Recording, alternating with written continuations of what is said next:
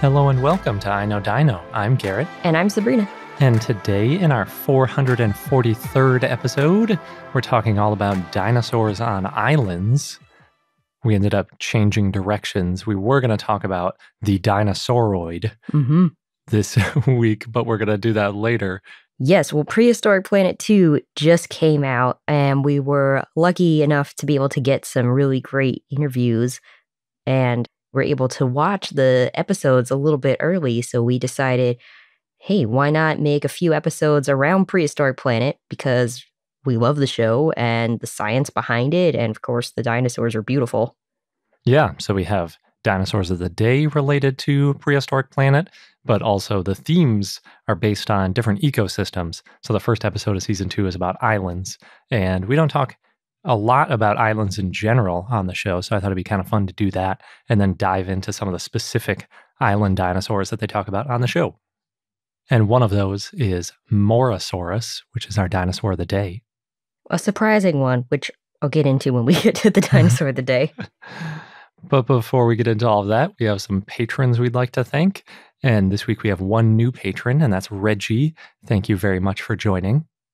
And then rounding out our shout-outs, we've got Talon, Elrex, Remy Rodriguez, It's Devin Baby, Planner Sorolophus, Trev, Ermal, Scott, and Gabe. Awesome. Thank you so much for being a Dino-at-all and being part of our community. I know we say this a lot, but we really couldn't keep this show going without our patrons. So getting into dinosaurs on islands, one question you might have is, how do dinosaurs end up on islands?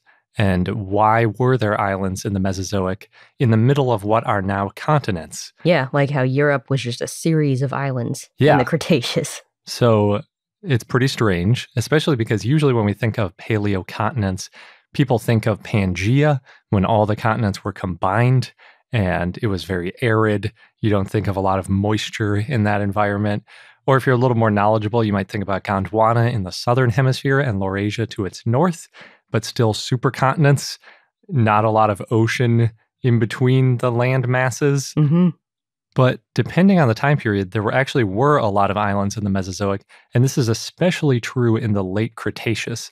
By that point, the continents had broken up, and sea levels were also very high, which meant that the oceans could fill in a lot of the low-lying areas around the different continent coasts, and also pretty far inland in some places. And that meant that a lot of the hills and plateaus on the continents suddenly became islands because all the low areas were covered in sea. Well, maybe not suddenly, but yeah. Suddenly in geological times, I guess. So yeah, Europe was split into many islands. There were also islands in the Americas, Africa, Asia, India, Antarctica, and Australia. Basically, all the continents had islands that aren't islands today. And there were also islands that are islands today, like Madagascar. True, yeah. And some islands like India became part of a different continent. So the Geological Society of London had a special publication back in 2019 by Michael Wagereich et al., and they were addressing the question of why sea level was so high in the Cretaceous. And it was actually a huge project by UNESCO and the International Union of Geological Science. They spent 6 years with over 150 scientists working on it. And the reason it's worth figuring out and putting so much effort into it is because it's a problem we're dealing with today. Obviously, with global warming and sea levels rising, they were hoping to learn from the past to see what caused it in the Cretaceous, what the impact was of these different effects on the sea level, and then, hopefully we can apply that to today. So they found that there were both short-term and long-term causes of sea level rise in the Cretaceous. In the short term, we're talking about tens of thousands of years to millions of years. Short in geological time. Yeah. And I mean, there might have been some of these things that could affect in just a year or even 10 years, but you would never see that in the fossil record. So the smallest order of magnitude you can get down to is about 10,000 years when you're talking about Cretaceous stuff. What they found was that temperature is a pretty big factor. Water expands when it's warmer, and you can get up to about 10 meters or 30 feet of sea level rise just from an increasing temperature. This is the one that I'm always thinking about today with global warming, is just that thermal expansion of the water. That just got me thinking of how in the summertime when it's hot, my fingers expand. So if you're wearing a ring, for example, it might feel a little bit tighter. That can happen, because of that water expansion. I think that's more of a biological system. But yeah, almost everything does expand when it's warmer. They also found that continental sea ice can obviously change sea level. So sea level drops when water is trapped on ice above land. Ice in the water doesn't affect sea level. So for example, the ice on Greenland and Antarctica help to lower sea level, but the ice that's at the North Pole, which is just floating in the Arctic Ocean, doesn't do anything for sea level because it just displaces the water and it doesn't make a difference whether it's ice or not. Continental ice is estimated to have up to 120 meters or about 400 feet of sea level change when it's all trapped up in Greenland and Antarctica. But that's probably not very relevant for the Cretaceous since we don't think there was much, if any, continental ice back then. More significant for the Cretaceous is groundwater and lakes, it turns out, which was really surprising to me. What they said was, quote, stronger humid conditions result in higher storage in groundwater reservoirs and higher lake levels, thus filling up the continental aquifers as discharge into the oceans cannot keep up. This lowers sea level, end quote. Interesting. Yeah, so if you've ever dug a well or used water from a well, you know that beneath the ground there is tons of water, even on the continent. But when it's really dry out, you have to dig deeper. And you see that in desert environments and stuff. The wells are a lot deeper than in somewhere where you're right by the coast or where there's a really high water table and things are more moist. It turns out that with this water trapped up on the continents, that reduces the sea level. But when it gets drier and more arid, groundwater and lakes dry out, and then that water gets added to the oceans. Because it has to go somewhere. It's always somewhere on the crust of the earth. It's either in the oceans or it's on the continents, but it's somewhere. It's a really slow process, this change from groundwater and lake water to the oceans or vice versa. It's on the order of about 0.5 millimeter per year of sea level rise or less, but it can continue for tens of thousands of years, and they estimate that it can reach nearly 100 meters or 300 feet of sea level rise if things completely dry out. Which is huge. That is. That's almost as much as you get from the continental ice, which was pretty surprising to me. Yeah. So those are the short-term ways that sea level can change. In the longer term, meaning millions of years and up, there are more causes of sea level rise. One of them is when continents collide, they basically pile up on top of each other, leaving more area for the oceans to fill so that sea level has more space to spread out, and therefore it has to drop a little bit as it's spreading more of the area. Oh, I didn't think about that. Yeah. They estimate that that can cause a drop of up to about 10 meters or 30 feet over millions of years. So that's similar to the amount that you get by heat expansion. You can also get sea level rise from sedimentation, so sediment can slowly run off continents into the ocean or form in the ocean itself as carbonates, displacing water on things like coral reefs and increasing sea level on the order of up to about 100 meters or 300 feet over millions of years. So continents have quite an impact in the long term. Yeah. Whether that, it's a lot of it boils down to, is there something in the ocean area displacing water towards the land, or is it all piled up on the land and then there's more space in the ocean for the water to spread out? But the biggest impact the researchers found was that seafloor spreading and ocean floor volcanism really can increase sea levels. So there are huge mountain ranges that fill the middle of oceans and displace ocean water. Over millions of years, they can displace hundreds of meters, nearly 1,000 feet of water in sea level rise terms. Wow. This was probably the major driving force of ocean level rise in the Late Cretaceous because, as we know, that's when Africa and South America were separating. There was a lot of ocean building happening in the Late Cretaceous, and as a result, there were these huge underwater mountains forming, and each mountain that forms has to displace a mountain worth away from the ocean. Things have to go somewhere. Yeah. The estimates in total, combining the short-term and the long-term impacts from the Cretaceous, were that roughly 170 to 250 meters, or 550 to 820 feet of sea level rise occurred at some points in the Cretaceous. And for the record, more than half of humanity lives below this elevation, so that would be a big problem if that happened today. Yes. For comparison, today about 29% of Earth is covered by land, but at the sea level peak in the Cretaceous, only about 18% of Earth was covered by land. That's how you end up with so many islands. Exactly. Yeah, there were islands all over the place, including places today that are pretty far inland. And that also means that a lot of dinosaurs ended up being isolated on these newly formed islands. And then evolution did its thing, and you get some really interesting results. Yes. Yeah, we've talked about how some titanosaurs in South America were smaller when they got isolated on Patagonian islands. And obviously, Hoteg Island, you talked all about in episode 400, which was an island, but it's now just part of Romania. And it's very weird to think of Romania as being an island since it's surrounded by other countries. There's only a little bit of seashore that it has. But that's what happens when hundreds of feet of sea level rise come up. Yes. And we'll be focusing on the dinosaurs and the islands in Prehistoric Planet 2, so just spoiler alert if you haven't watched it yet. Yeah. The nice thing about Prehistoric Planet is it's not anything you wouldn't really... I mean, it's predatory dinosaurs chasing herbivorous dinosaurs, sometimes other predatory dinosaurs and things. There's some playful moments. There are some surprises, but it's not like a whole story arc where you're going to be like, oh no, we know who gets caught in the end or something. Yeah. But yeah, definitely recommend watching Prehistoric Planet if you can.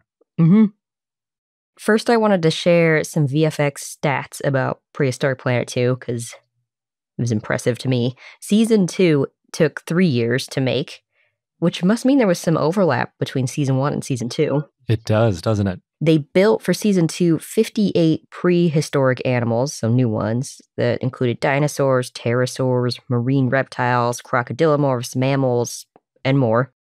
And they built them kind of bone up, because, you have the bones, then you got the muscles, then the skin, then scales, fur, feathers, teeth, whatever details you need. Yeah, and then the dirt and dust and everything on top of that to make them look like they're really in the environment. Yes. There was 1,183 VFX shots, and at the peak, more than 300 artists were working on Prehistoric Planet 2. So it just gives you an idea of the enormity of this project. Yeah, it's huge. And like we said, episode 1 for season 2 is all about islands. The 3 main islands are Hoteg, Madagascar, and Antarctica. And like Garrett mentioned, we have talked in depth about Hoteg Island in episode 400, so we won't get too much into it here. But I did want to talk about the formations for Madagascar and Antarctica. So on Madagascar, we've got the Meverano Formation. It's in northwestern Madagascar, and at the time, it would have been a seasonal environment with rainy and dry seasons, and it was semi-arid, and there were rivers. This is in the Late Cretaceous. This formation was first explored in 1895 by French military physician Dr. Félix Sallet and his staff.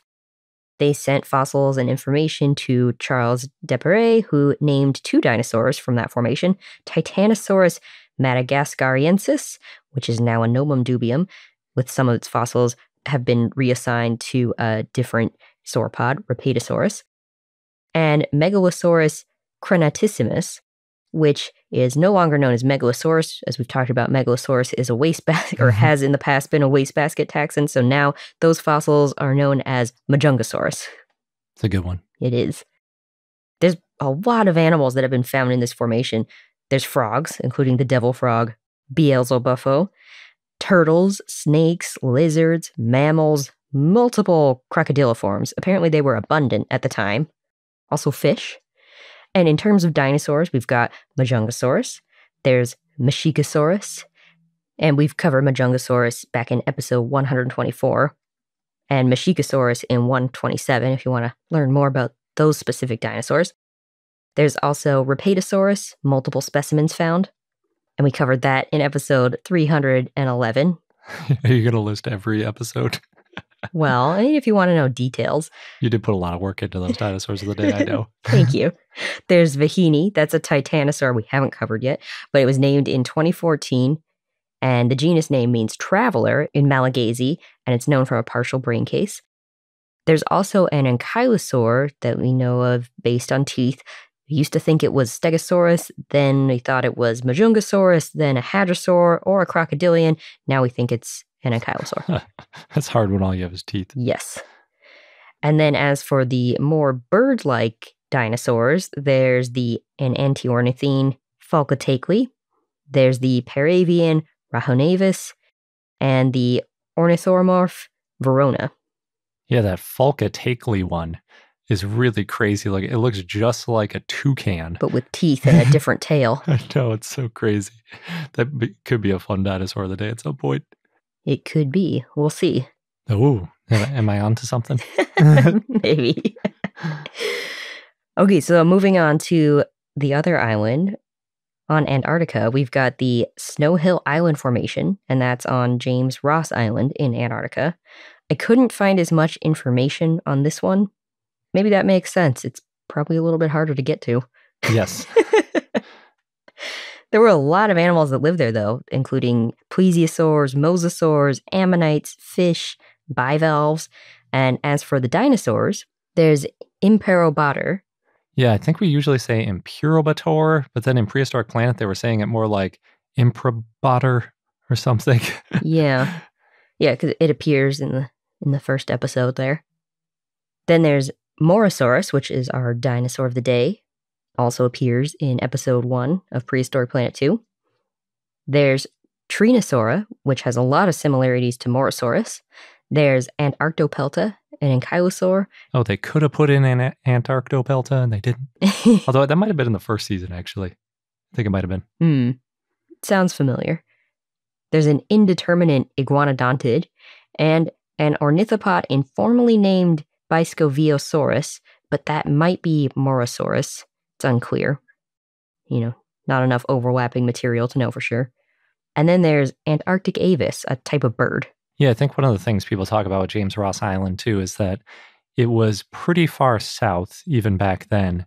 So it probably was fairly cold, and the dinosaurs probably had to deal with periods of time without much vegetation, which would have been hard for the herbivores. And then, obviously, if the herbivores are hibernating or something, that means it's harder for the carnivores, too, because what are they going to hunt?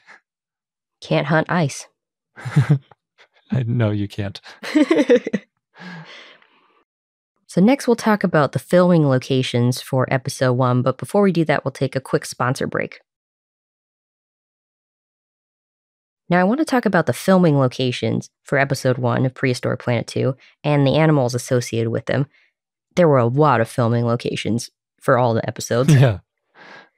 So again, spoilers, because this is going to kind of break down filming locations by the scenes in the episode.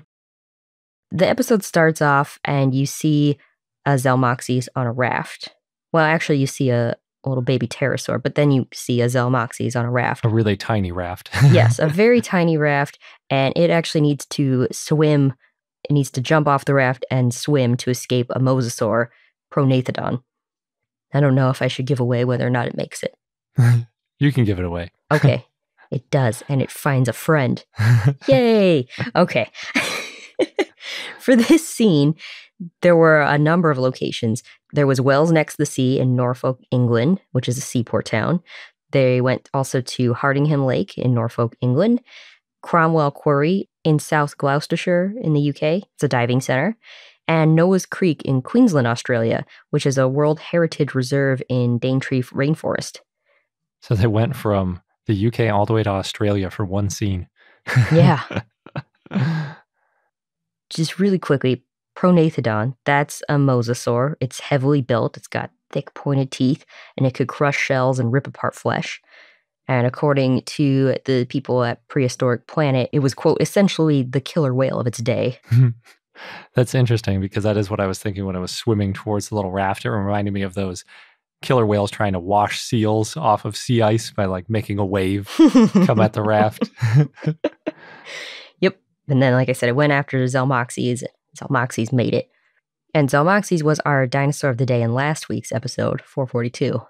So get all the details there. Then, like I mentioned, we also see a baby pterosaur. That's an Alcyone, I think is how it's pronounced. And it's just cute and fuzzy. Yeah, they didn't actually name that one in the episode, but they officially did announce that. Yes. So since there isn't really a sense of scale in that scene, I thought it'd be kind of fun to talk about the exact size of these animals. So you might remember from last week, Zelmoxes, depending on the species, were about 2 to 2.9 meters long, or about 6.5 to 9.5 feet long, and they were probably under a meter or 3 feet tall, which basically means it's like the size of a big bipedal dog, if there were bipedal dogs, with a really long tail. See how you could imagine Zelmoxes.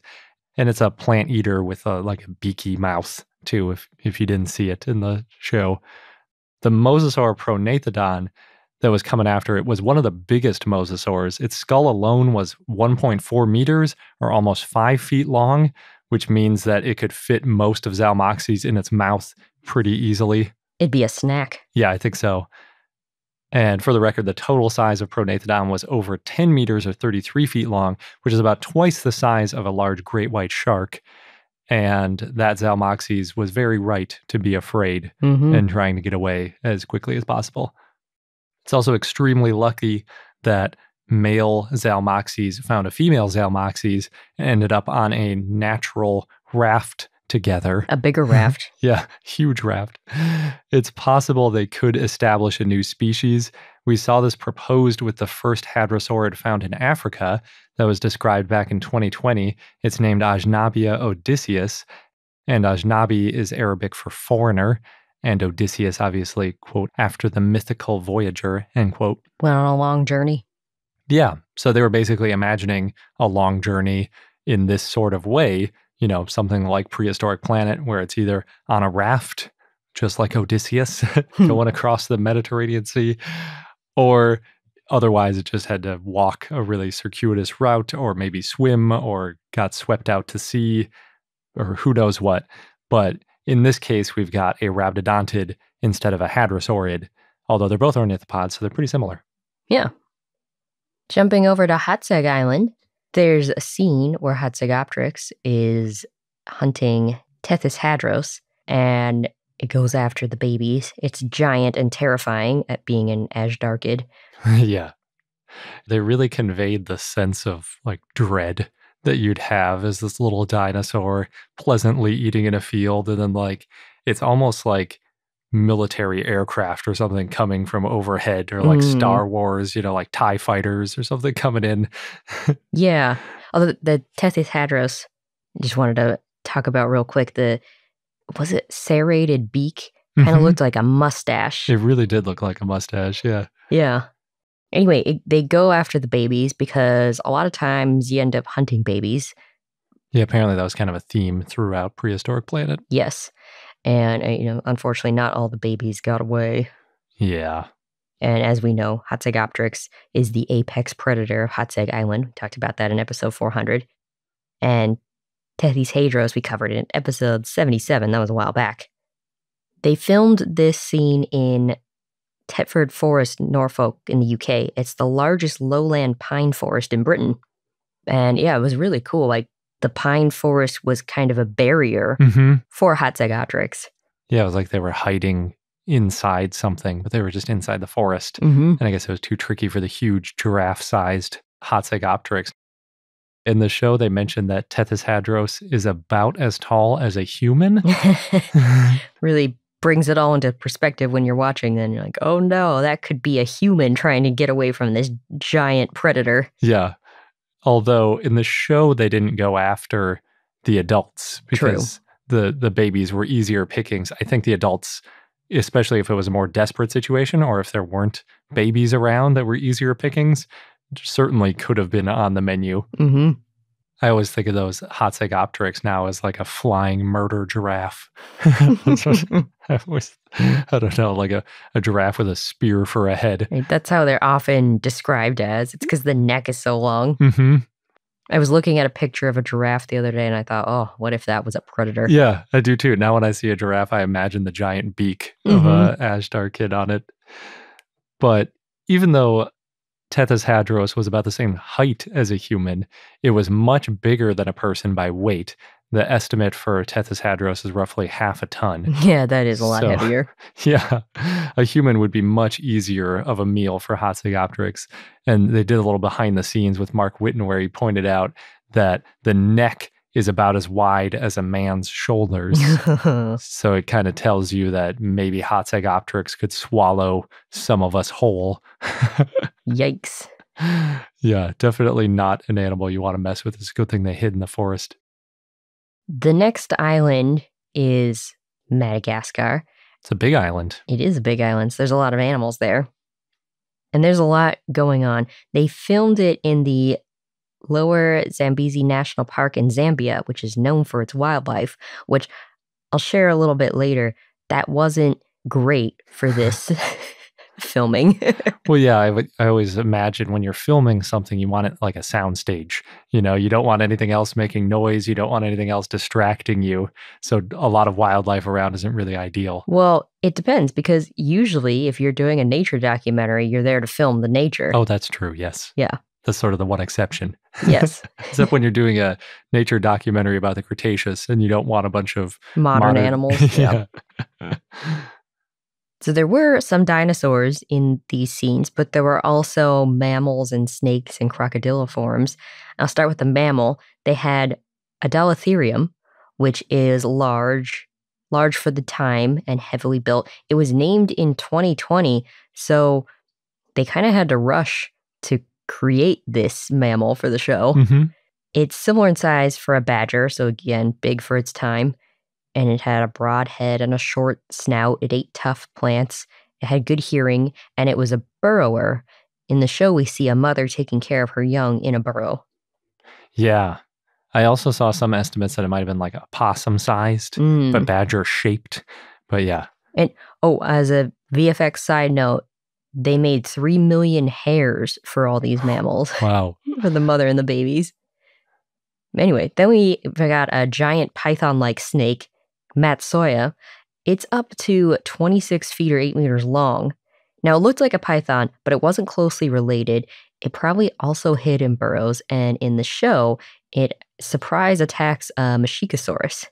Yeah. Because just because you're a dinosaur doesn't mean you're automatically protected from other animals. No, it doesn't.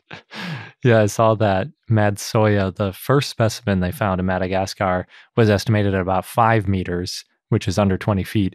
But later they found a much longer individual, or at least some bones from a much longer individual that, yeah, they estimated that 8 meter, 26 foot length. And I think that's about the size of the Matsoya in Prehistoric Planet. It definitely looked longer than 5 meters. And that makes it bigger than any snake alive today, including the anaconda and the reticulated python. Ooh. Although it is much smaller than Titanoboa, which is sort of a famous paleontology specimen of snakes, which fortunately for dinosaurs wasn't around until after the Mesozoic, but Titanoboa reached lengths of over 12 meters or 40 feet. So it's like as long as a T-Rex. And it weighed about a ton. I'm glad that's not still around. That could have really taken down some large dinosaurs if they had coexisted. Could have taken down some people. Going back to Mushicosaurus, we covered that one in episode 127, and it's kind of known for its interesting teeth, because it's a theropod, but its front teeth were projecting forward instead of straight down. Yeah, we've got an interview coming up with Darren Naish, a little hint at what's to come in future episodes. He's the consultant for Prehistoric Planet. Yep, the paleontologist. And I didn't recognize the Mushicosaurus at first in Prehistoric Planet because they reconstructed it with the teeth in a more normal position. So the top teeth point down and the bottom teeth point up, rather than usually the jaws of Mushicosaurus are reconstructed in a pretty dramatic curve, sort of pointing out at the front of the mouth. The teeth are coming out? Yes. It reminds me kind of a sand tiger shark, if you've ever seen those. It's just sort of like crazy teeth pointing out all over the place. And it looks almost like it's using its teeth as like an extra snatching ability, or like, kind of like chopsticks or something sticking out of the front of its mouth a little bit. But the Meshigosaurus in Prehistoric Planet doesn't have them quite as dramatic. And on top of that, all the theropods in Prehistoric Planet have lips, so you can't see the teeth as much. Mm-hmm. So it sort of camouflages that it's Meshigosaurus. And I don't think I would have recognized it if they didn't call it out. Yeah, same. Actually, in a later episode, we go back to Madagascar, and I think it's a baby Meshigosaurus, and it took us a long time to figure out that was Meshigosaurus. Yeah, you figured it out before me. I was like, it must be an ornithopod. It looks like an ornithopod to me. And then Darren confirmed for us, so that's good. Mm-hmm. There's also Simosuchus, which the thinking is this one might become a fan favorite because it's pretty cute. It's a pug croc. It's a crocodiliform, and it's got a short, broad face. That's why it's a pug croc. That's the nickname, pug croc. It's not like an official scientific term. Oh, true. And it's got teeth meant to eat leaves, so it's an herbivore. It was heavily armored. It had powerful legs. It may have used burrows, and in the show, those burrows help it to escape an attack. Yeah, it is a cute one. Yeah, you're really rooting for that one. It's being attacked by Majungasaurus. We covered Majungasaurus, I said, back in 124 episode. Majungasaurus is the top predator in the ecosystem, and we've talked about before, there's evidence that it was sometimes a cannibal. It has this blunt spike or horn on its head and very short arms. Like, I'm kind of surprised we didn't see it belly flop while it's running around. Yeah, they didn't show the display like they did with Carnotaurus and its little like blue arms in the first season. Yeah, and actually now that I think about it, because it's going after the Simosuchus, which is in the burrows, and it kind of tries to get at it in the burrow, like puts its mouth in there. But how does it get out with no arms? Or with hardly any arms? I wouldn't have to use its legs, I guess. Yeah, I guess so. Yeah, I was kind of surprised because Majungasaurus is a well-documented cannibal, that they didn't use that at all in the episode. Although, after talking to Darren, he pointed out that it's a family show, so I can kind of understand why they didn't go the cannibalism route. Mm-hmm. And also big predators chewing on each other, potentially on other carcasses and stuff, might not be the brand that they're going for. Yeah. Or who knows? Maybe if there's more Prehistoric Planet seasons, they could explore that. It's true. You want to leave something for the future.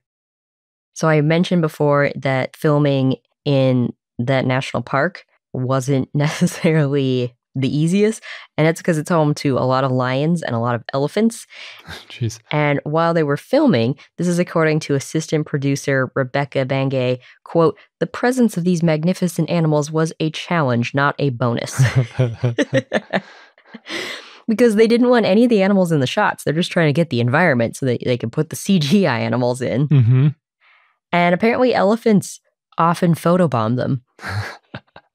I mean, they're so big that even if they're way off in the distance, I could see the elephants being a problem. Well, this is a really fun quote from Rebecca. Quote, "The most memorable of these visits was from an elephant mother and calf. Just a few feet from our trucks, the mother dug a deep hole in the dry riverbed to reach the water below, tenderly providing her calf with a much-needed drink.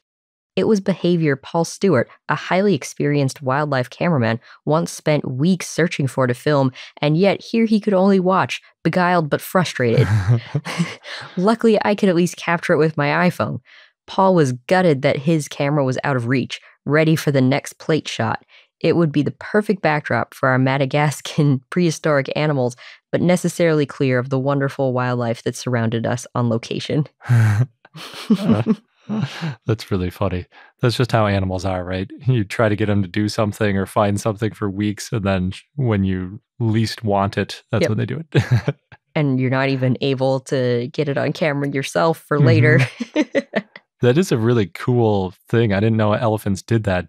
Dug water holes for their young. Yeah. It's very cute. Yeah, I'm sure that was a nice moment to watch. Okay, now we're moving on to the Antarctica scenes, or Antarctic scenes. James Ross Island. Yes. They had a lot of filming locations for these. There was Abraham Lake in Alberta, Canada, which is an artificial lake and Alberta's largest reservoir. The Alvey and Dalratty Estate in Scotland in the UK, and that's a secluded highland estate. And the Callahan Valley and Squamish Leawood in British Columbia, Canada, which is home of the 2010 Winter Olympics Whistler Olympic Park. So they did Canada and Scotland for Yes. those are cold places. Yeah. Might be similar today to how Antarctica was back then. So these are the locations for Imperabatar and Morrosaurus. And Imperabatar was named in 2019. We don't know much about this dinosaur. We covered it as a news item back in our episode 232, and we only know a partial foot. But it's a paravian. You know that from the foot. So based on that, we're thinking it's got the long tail and feathers, and it's about, in prehistoric planet, 4 to 5 meters long, or 13 to 16-ish feet. Yeah, it's cool because paravian is more bird-like than what they originally thought or what you might think when you see it, because it really looks like a dromaeosaur. Mm-hmm. But they actually think it was a little bit closer related to birds even than just dromaeosaurs are. But it was roughly the size of Utah raptor, or alternatively, the velociraptors in Jurassic Park. Although, of course, in prehistoric planet, it is completely feathery, fluffy to like the nth degree compared to the velociraptors in Jurassic Park. Like they couldn't be more different in that way. Yeah. The huge fan of tail feathers, the feathers all over its body, its arms, its face, everything. They were huddled together for warmth in one scene. Oh, yeah, with the thermal imaging. Mm-hmm. That was great. Yeah. Very different than the velociraptors at Jurassic Park. Some ways their behavior was similar, though. Yeah, for sure. Like the pack hunting behavior. Yep. And the way they sort of like duck their head down to run faster. Mm-hmm. Then we've got Morrosaurus, which is the prey. That's our dinosaur of the day for this episode. So I'll just quickly say it had powerful legs. It had these slim 3-toed feet, so we know it was a fast runner. And in the show, it's coated with these hair-like filaments to help with insulation. And also in the show, it's got short arms and a muscular tail and a narrow beak. And there's a whole sequence where they're on some thin ice, literally. Yep. Running across a frozen lake. I assume that was one of the ones in Canada. Oh, because maybe. I think you get more frozen lakes in Canada than Scotland. Oh, you probably get them in Scotland too, because they have curling there and stuff. Mm-hmm. I'm not familiar enough with these locations to be able to tell. Like, oh, yeah, that's Canada, well, that's Scotland. One of the ones you named was a reservoir, so I was assuming that reservoir in Canada might have been the frozen lake. That makes sense. And then last, jumping back to Hotseg Island. Or near Hotseg Island. Near it, yes, true. They went to the Maldives to film on an island, and it was to film specifically Hotsegopteryx, kind of doing a whole display thing. This is the Hotsegopteryx that manages to get one of the baby Tethys that it caught earlier. At least I'm pretty sure it's the same one. It seemed like they were implying that, yeah. Yeah, and it brings it back to this island to show, hey, I'm capable. Mate with me. Yeah. It puts it in like a little altar looking thing. Yeah. To try to, it reminds me of when it's like a castaway on a tiny desert island trying to spell something out, but rather than trying to like get saved, it's looking for another Hotsegopteryx on this island, and it figures if any other Hotsegopteryx are flying over, they'll look at the island and see like, oh, look at this. Spoilers, it works. Yep. Yeah, it was a really cool little island that they found for that scene. Mm-hmm. And I think it was just supposed to be like an unnamed tiny island near Hotseg Island somewhere. Yeah. One of the many islands that's now Europe. Yep. And in just a moment, we'll hear way more about Morrosaurus. But first, we're going to pause for one last sponsor break. And now onto our dinosaur of the day, Morrosaurus, which, as we mentioned, appears in the first episode of Prehistoric Planet 2. Somehow, we missed this one. It was named in 2016. Oops. We were still getting the hang of things. Yeah, I'm surprised we missed it. Yes, but we do mention it in our book, 50 Dinosaur Tales, so we didn't totally miss it. We sort of caught up when we wrote the book. Yeah. But in good news, there's been some new research published since 2016 about Morrosaurus, so yay, we would have probably talked about it again anyway. So, Morrosaurus is an ornithopod iguanodont that lived in the Late Cretaceous in what is now Antarctica at James Ross Island. It looked somewhat like Iguanodon, but smaller, and it had longer legs. It's considered to be medium-sized. It's estimated to be up to 13 feet or 4 meters long. It probably was a fast runner. The type and only species is Morrosaurus antarcticus. The fossils were found in 2002 by Fernando Novas, who found a partial skeleton in the Snow Hill Island Formation, that one we talked about earlier. And then it was named and described in 2016 by Sebastian Rozadilla and others. The genus name means El Morro lizard, and it refers to El Morro on James Ross Island where the fossils were found. The species name, you can probably guess, refers to Antarctica. Antarcticus? Yes. Yep. The holotype is part of the right hind leg and part of the foot, and it's now housed at the Museo Argentino of Ciencias Naturales. Rozadilla and others wrote, quote, "The Cretaceous fossil record of non-avian dinosaurs in Antarctica is strongly patchy and biased," end quote. I'm not surprised. Strongly patchy. That's funny. Apparently, the holotype was found about 30 meters or 98 feet below a theropod. Wow. Yeah. Just keep excavating, I guess. I presume it was like down a hill and not just like straight down into the earth, because they probably wouldn't dig like a 30-meter hole just for the heck of it. I couldn't tell in the paper. But the fossils were found associated with plesiosaur bones and a lot of marine invertebrates. Now, in 2019, Matthew Lamanna and others described more Morrosaurus material, including more of the foot and associated but unidentified fragments. And they think that that foot material probably belonged to the holotype of Morrosaurus based on where it was found, and that part of the foot was missing with the holotype. They also mentioned some sort of ornithopod skeleton found near where the Morrosaurus holotype was found, and that could be Morrosaurus, but there's no overlapping bones to compare. The ornithopod skeleton doesn't have the hind limb, so we can't know for sure. That's the one I mentioned before, the Biscovosaurus. Morrosaurus is closely related to Trinosaura, which is the only other named ornithopod found in Antarctica. I don't remember that one. We haven't really talked about that one. But Morrosaurus had a stouter femur and tibia, the leg bones, compared to Trinosaura, which was more gracile. And Morrosaurus was bigger than Trinosaura. In 2020, Jordi Garcia Marza and others did histology on both Morrosaurus and Trinosaura, and they found that the holotype of Morrosaurus was a sexually mature subadult. They found the growth patterns of Morrosaurus and Trinosaura to be similar to Gasparinisaura and Australian ornithopods. And they found that Morrosaurus could grow fast, but it happened periodically, not continuously, and growth slowed down as it got older. Past histological studies found that Triassic and Jurassic archosaurs grew in cycles, and they grew quickly when they were young, which means this is a plesiomorphic feature or ancestral for archosauriforms, and this feature would have made it possible for dinosaurs to live in extreme environments without needing important physiological changes. Because they could sort of just hibernate or slow down in the winter. Exactly. Or whenever they needed to, if food's running low. Which, yeah, usually the winter. Yeah. And Morrosaurus is part of the group Elasmaria, which they're known for running fast. And they include dinosaurs from what is now Patagonia, Antarctica, and Australia. And that shows that all of these places had similar types of animals.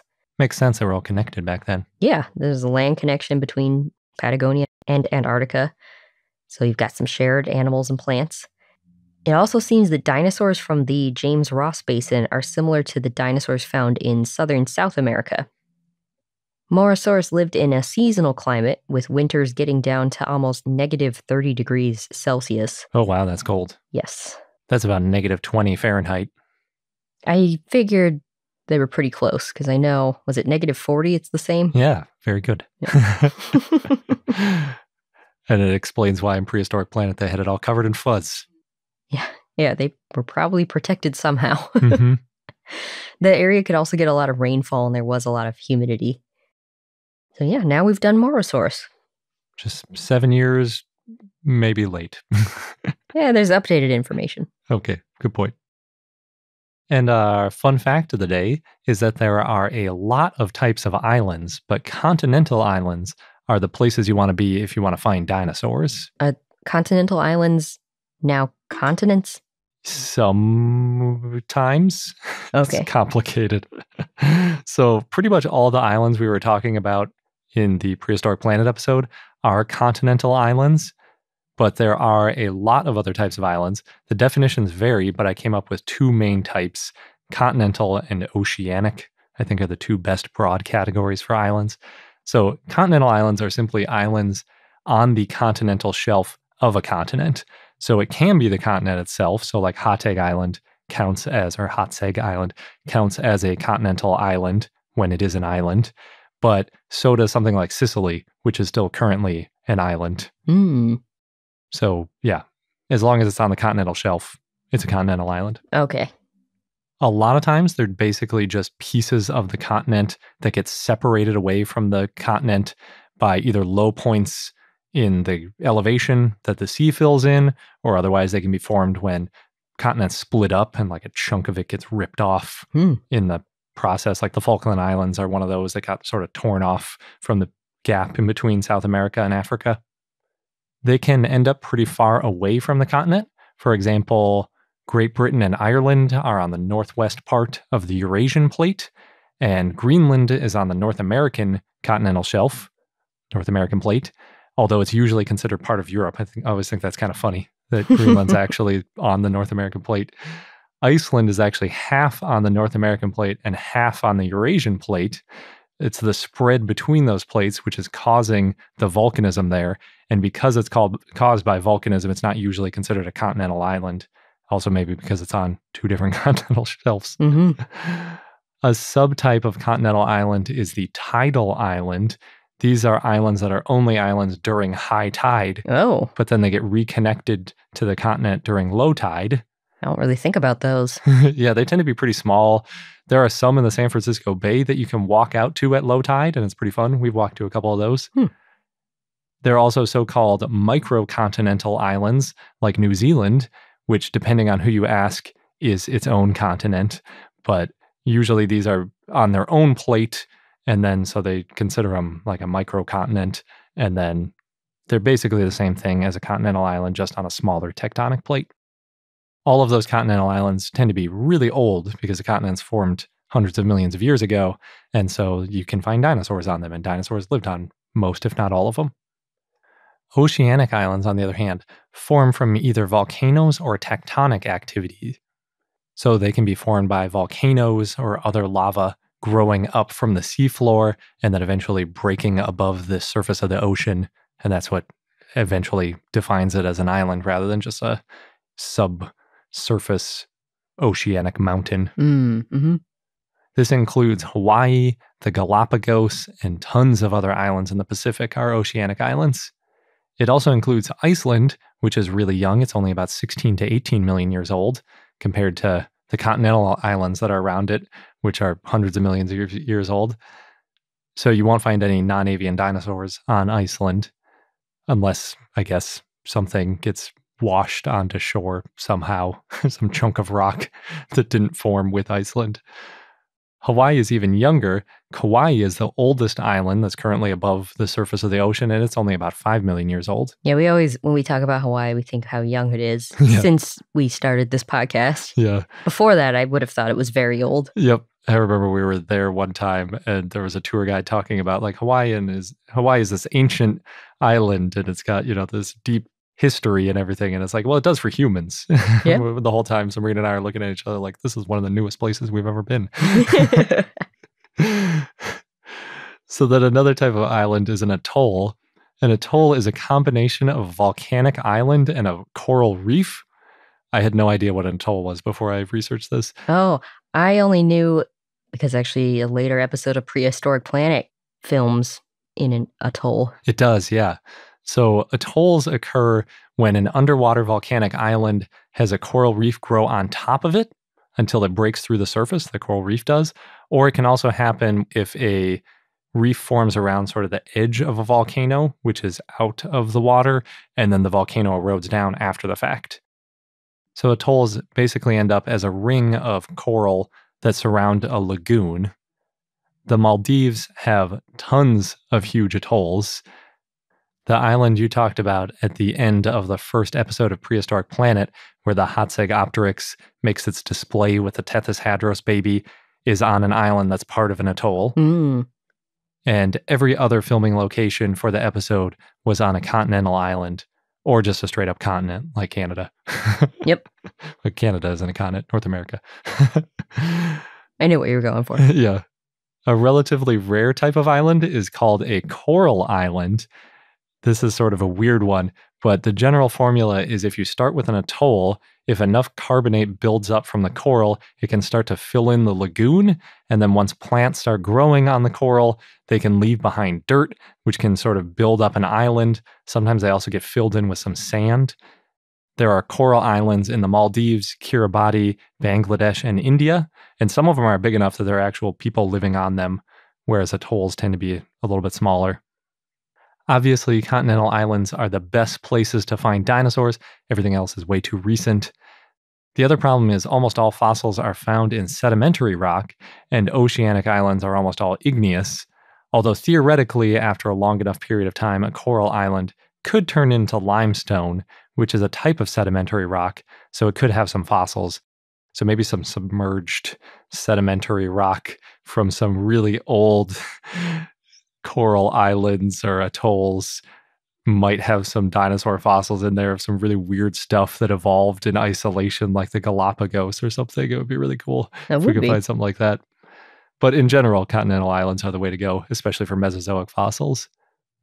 I think an interesting thing is that dinosaurs may have lived on oceanic islands, but since those islands mostly aren't around anymore, we don't have the fossils of what evolved and lived on those oceanic islands. So unless, we can find some submerged thing, we won't really know what evolved on those oceanic islands. But it's fun to think about. Mm-hmm. And that wraps up this episode of I Know Dino. Stay tuned. Next week, we'll be talking about dinosaurs and Badlands. Including volcanoes. Yep. And, of course, more of Prehistoric Planet 2. And if you want even more dinosaurs, like dinosaurs in your inbox, then you can sign up for our newsletter. That's at iknowdino.com. Thanks again, and until next time.